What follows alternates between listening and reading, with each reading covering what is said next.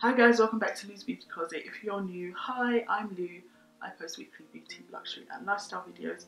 Consider hitting the subscribe button for more videos like this and ringing the bell so you don't miss out on any uploads.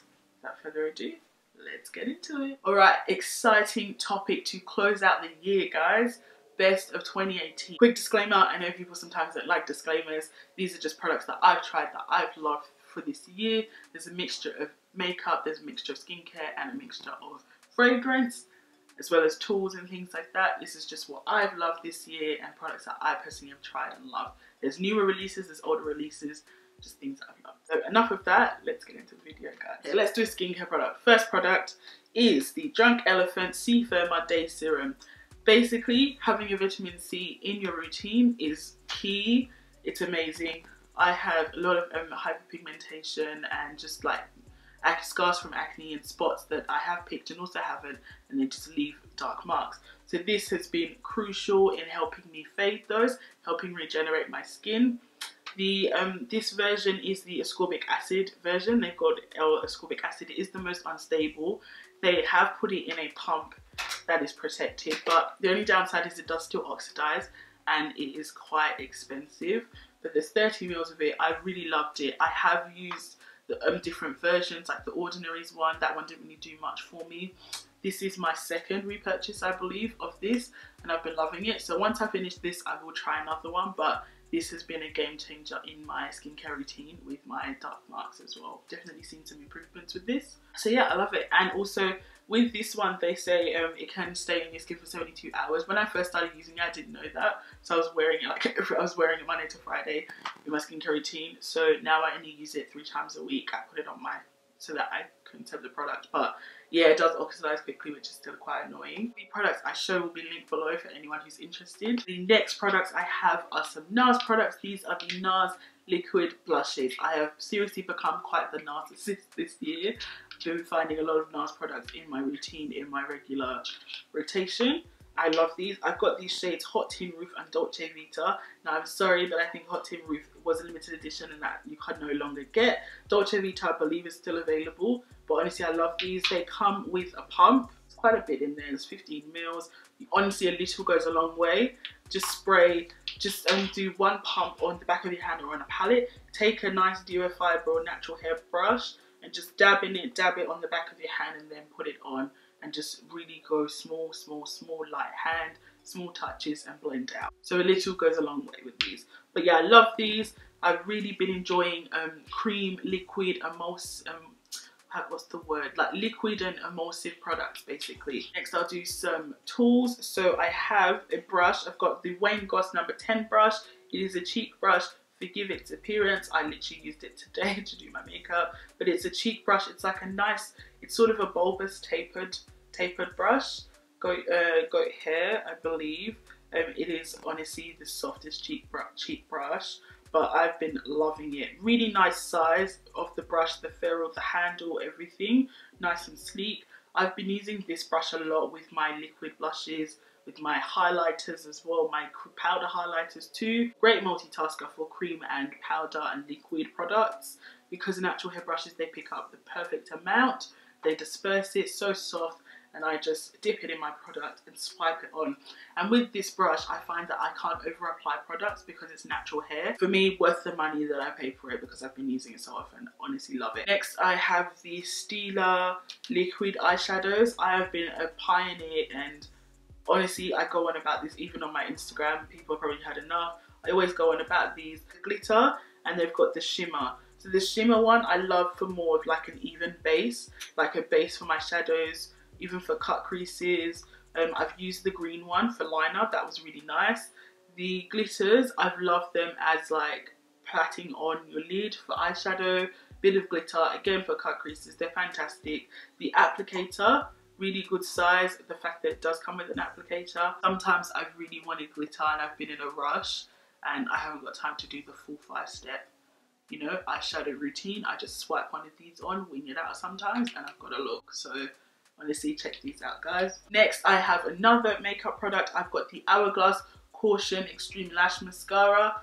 I have been loving this mascara. Honestly, guys, it's amazing. They have since released the a short travel size one, so if you want to sample it, you don't want to spend almost $50 on mascara, or here in Australia anyway, try out the mini. Love it. The brush for this, I love it. It's like tapered. The bristles aren't too big with the NARS Climax one, because I got those about the same time. They released about similar times. That brush is so big, I always poke myself in the eye with it. This one, the brush is really, it's nice and tapered. I can get in and do my lower lash line really well. I can get to the root of my upper lashes and comb it through. The depth, the length and volume that this brush gives, and the formula, it's amazing. Doesn't flake on me. It lasts all day. It separates and also gives me that nice volume. I honestly love it. Next, I've got another mascara, but I don't have it now because I have finished it. It is the Benefit Bad Girl Bang. That is another fantastic mascara that I love. Once I finish this Hourglass one, I will be buying the full size. I know it had a big gimmicky release, but it was really good mascara for me, especially in the travel size version. I do like the travel size brushes. You could get in, the volume it gave for my lower lashes was fantastic. The volume for the upper lashes, but it is really hard to get off though. That's the only thing. You need a lot of oil, but I love that mascara too. Fantastic mascara. So those two, definitely hands down my best mascaras of 2018. Next, I have another Hourglass product, and it is the strobe lights. These little things. I have a mini because obviously before investing that kind of money in a highlighter that I'm probably not going to finish, a mini is probably quite wise. These are 1.3 grams. Fantastic size. So I've got the shade Euphoric Strobe Light. I'm in love, guys. I actually have it on today, and on glance in the pan you would think this is not suitable for my skin tone. I really like the glow that it gives. Whenever I have used this highlighter, I always get compliments, and it's not, these formulas are not glittery. I'll swatch it on the back of my hand. So it looks quite scary on my finger and a bit on my hand. It's a bit of a beigey light. But when you smooth it out, it's just a really nice, it's a really nice dewy glow, you know? And the compliments I get, they're like, you're really glowing and beaming. And it's not like you can't tell it's an artificial glow, you know? It's like a surreal, I like the word ethereal, surreal glow. You know, like it looks like your skin is just really healthy. If you can, go swatch these, try these out, and the minis are a lot better in terms of price and the amount, because even though the bigger one probably makes sense in the long run, you probably aren't going to finish and pan a full-size highlighter. So it's great that they gave you that option. On the topic of Hourglass, I have another product. I have the Arch Brow Volumizing Fiber Gel. This little cutie I have in the shade Dark Brunette. The size, first of all, big plus, travel size. It is a bit pricey for a brow gel. It is 3 mils. Now, what I love about this, it comes in colours, like tinted colours and also clear. What I love about this though is the brush, the actual brush that it has, and the formula of the product. It's a dual-ended, it's like a dual-ended brush. On one end, you've got really short bristles, and the other end you've got a bit longer, so you can really get into the short hairs in your brow, and then the long hairs you can comb it down. This product has really been a savior for me when I've been in a rush, or in the morning when I haven't got time to do the drawing on. Because for me, sometimes drawing on brows, it takes a lot longer because my brows are quite thick. Because it's tinted, I just comb my brows, set them, and it looks like I still have brows. It's also really great if you like the fluffy brow look. You can go in with the really long edge and fluff your brow up and give it that natural sort of look. Formula as well, it doesn't make your brows, you know, sometimes you use some gels and they set in, it's like your brows go really rock hard. You don't get that with this product, so I love that. Jumping back onto the NARS train, I have a foundation. This is the NARS release this year, the Natural, it's got a long name, Natural Radiant Longwear Foundation. Love it, guys. I'm in the shade Macao. This has been amazing. Oh, guys, where do I start? So it comes in a pump. I love this foundation, guys. I get so many compliments when I wear this foundation. And for me, why I love it, the look that I get when I finish this, my skin just looks flawless, you know? And it really just brings it all together. I look nice, healthy, glowy. I don't look like a shiny oil slick, but I look really glowy, really healthy, and it smooths over my complexion and really makes me look flawless. That's the way I can describe it. People say, what foundation are you wearing? Your skin looks amazing. I'm like, it's the NARS I've also done a review on this foundation, which I will link up here if you wanted to check that out. I did a wear test and everything. Since we are on the complexion products, I thought I'll jump in with another one. This one is from Too Faced. It is their Born This Way multi-use sculpting concealer. Long names. I've been using the shade Maple. I love this. A, the amount, 15 mils. B, the applicator, the doe foot. Fantastic. I love it. C, the coverage is amazing. I really don't need a lot. I just put a little bit and then blend it out with my beauty blender or brush, however I like to use it. The color range is great. The amount, honestly, you guys, this is pigmented enough. You could even use it as foundation. You could just put this on blemishes, blend it out, and wear this, you know, in its entirety. It will be great for contouring as well. The amount of product that the doe foot brings out, you can use for both your eyes. So I love this concealer. Definitely my favorite concealer of the year. Since I finished my MAC one and I loved that back then, I really struggled to find a concealer I liked. So this one has definitely been my favorite for the year. And I have a bit of a newer entry for me. This one I discovered a bit later on in the year. This is the Fenty Beauty Fly Liner. This product is amazing. Now before this I was using the Stila liquid liner pen, which also is great, but I've really been reaching for this over the Stila and I love it. It's really black and intense. As long as you store it the correct way, it's always saturated with product. The nib is great. So flexible.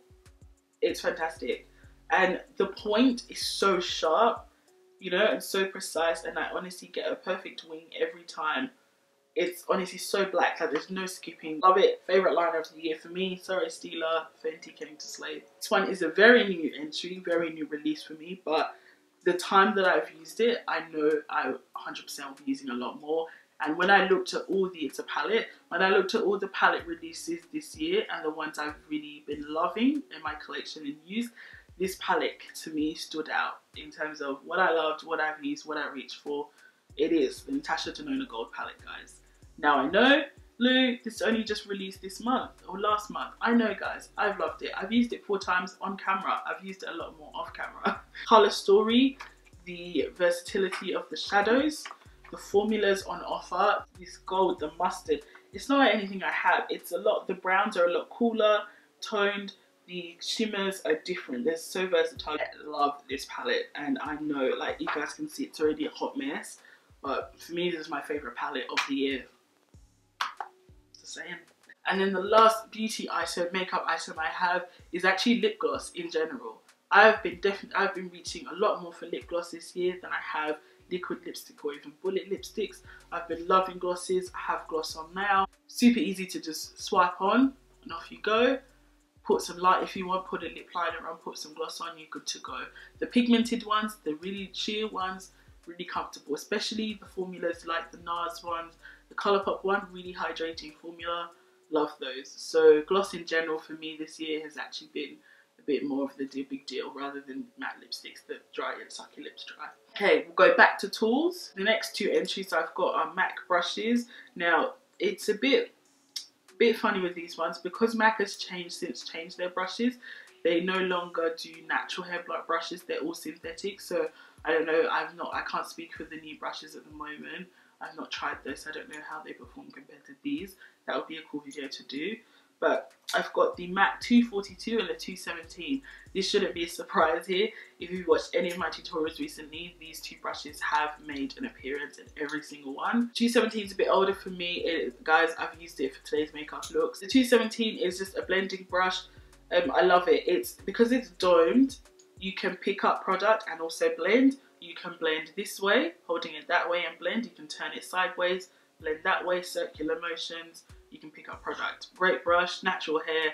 This was my first like high-end brush, like high-end. Like this brush is like $40-something.